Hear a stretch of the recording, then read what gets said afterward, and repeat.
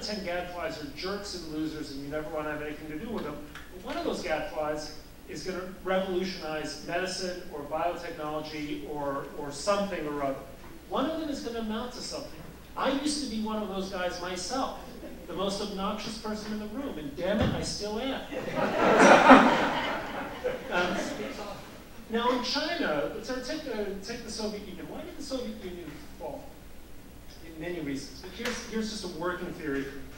The Soviet Union was excellent at figuring out who the top 1% were intellectually.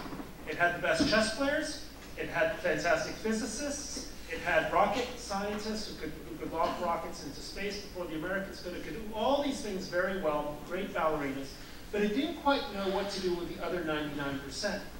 And so if you were just in the 90th percentile in the Soviet Union, you were kind of screwed, to say nothing of the 50th percentile. Now America, and I'll say Canada as well, I'm just assuming kind of the same, little do I have. We are cultures which actually make a point of finding ways to capture human talent and excellence at the 70, 60, 50, even 40th percentile. And so we're making more of human capital, and we're finding wider and broader sources of human regeneration, including, by the way, through immigration. Because Salim wasn't born here. I was raised in Mexico City. My father was born in Mexico. My grandfather was born in Chisinau. China doesn't have this. Other cultures don't have this. And so at some point, the West will get its head out of its proverbial backside.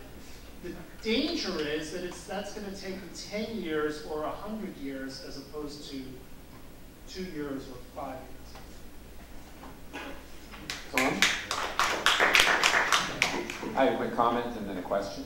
I think what you were saying, Mr. Stevens, about the collective guilt the left feel, self-loathing, that sort of thing, I think it actually in Canada at least applies across the political spectrum. We see conservatives, for example, and I find it quite nauseating, even conservatives who work in the energy industry, saying how we're guilty for causing dangerous climate change and we have to pay the price. And so I really think it's a much broader problem than just simply liberals.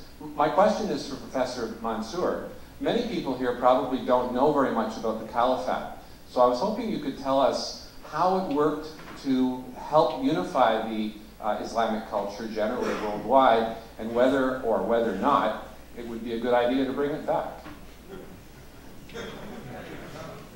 Again, it's a very large question, but very quickly, the Caliphate, by the time it was abolished, was already a dead corpse. I hope I got the pronunciation right. Remembering Obama.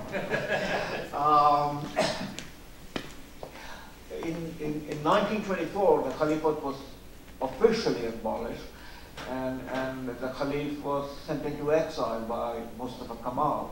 The following year, in 1925, a Mufti of Al-Azhar, one of the scholars of Al-Azhar, and Al-Azhar is the premium institution of Sunni Islam in terms of education, established in the 10th century. A Mufti of Al-Azhar wrote a book called Islam and the Fundamentals of Authority.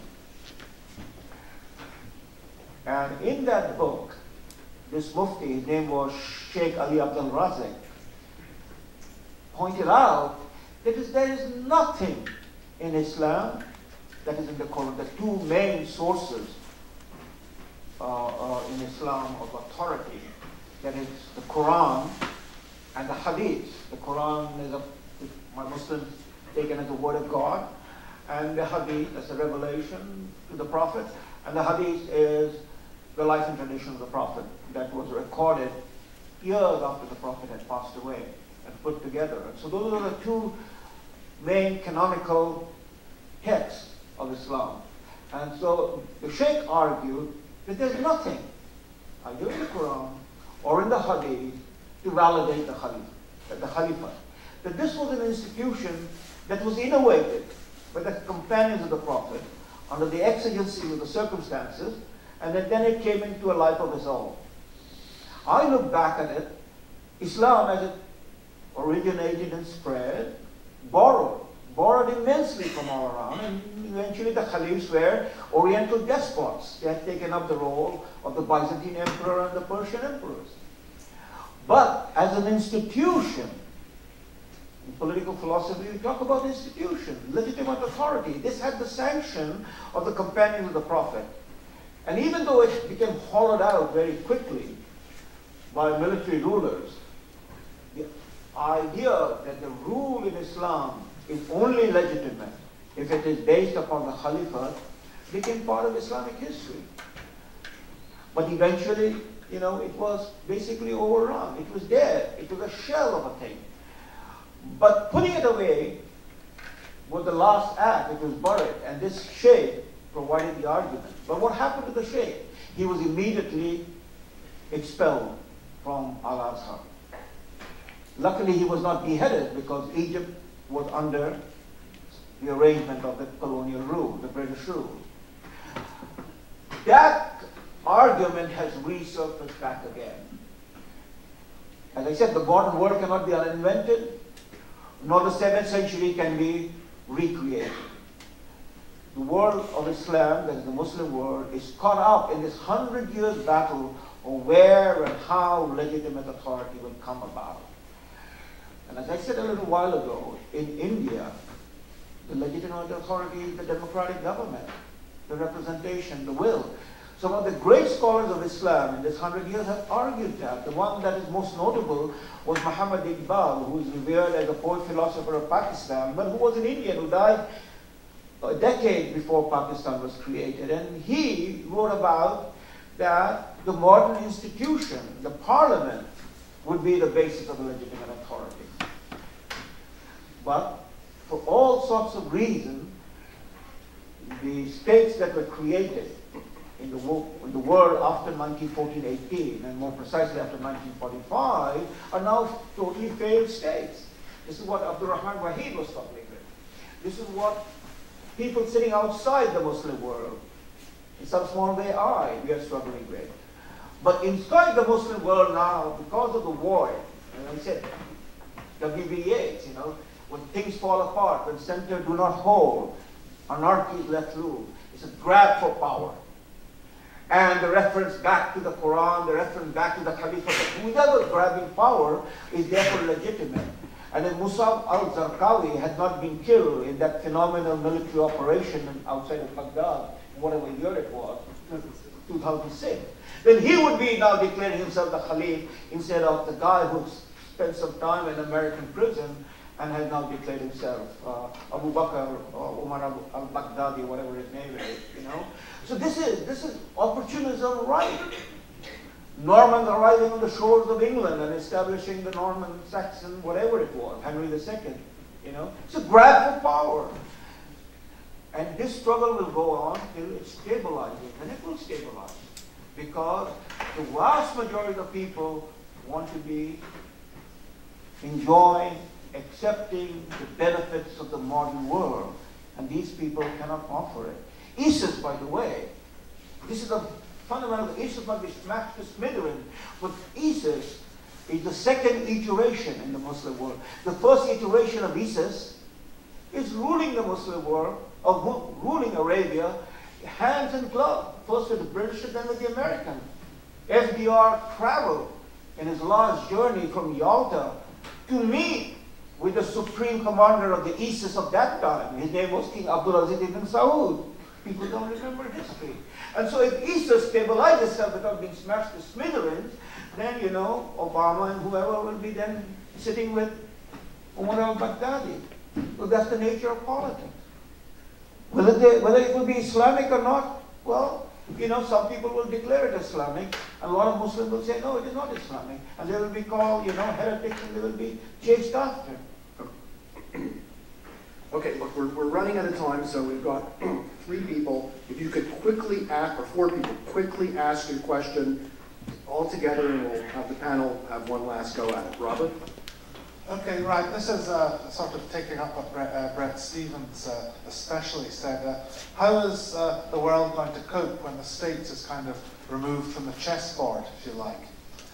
Because a lot of American ex-allies are watching, and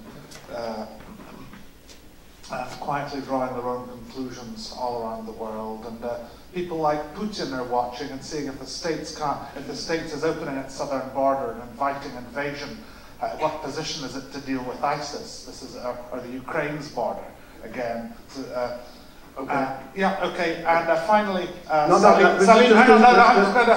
Robert, the Norman invasion by Henry II is Ireland, not England. Next question. Well, I was hoping the panel could address the idea of actual scripture. How much is actual scripture motivating this violence? And it doesn't seem to me that all these people that are members of ISIS are psychopaths, and they're not, all making radically incorrect interpretations of the Quran. They seem to be getting their motivation from their interpretation, of legitimate interpretation of Scripture.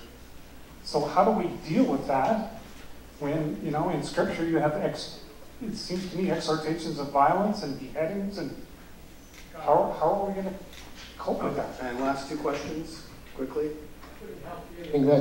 I couldn't help feeling that we were going round and round in circles without actually providing any answer. But I think the answers come actually from some of the words that we're throwing here today. Quarantining the Islamic world. How do we do that? We do that by cutting off our importation of oil from the Middle East. At whatever cost, we must cut it off. We must develop our own resources. Question? The question is, do you think this would be the solution to quarantining the Islamic world? Okay, and the last question, please. You spoke a lot about the history of the Caliphate and the Islamic history in this world, and so I was wondering, how is the absence of Caliphate causing acts like 9/11 and present-day acts? Although I understand the historic meaning of it, I really can't believe that we had a caliphate today. Would that prevent this from happening? And the same question is to you, Mr. Stevens. You spoke about the Age of Enlightenment and about our philosophies and our background, and Locke and Rousseau and Voltaire, and I don't know whoever else you, Hobbes and whoever you mentioned, but would it really make a difference if our liberalism right now was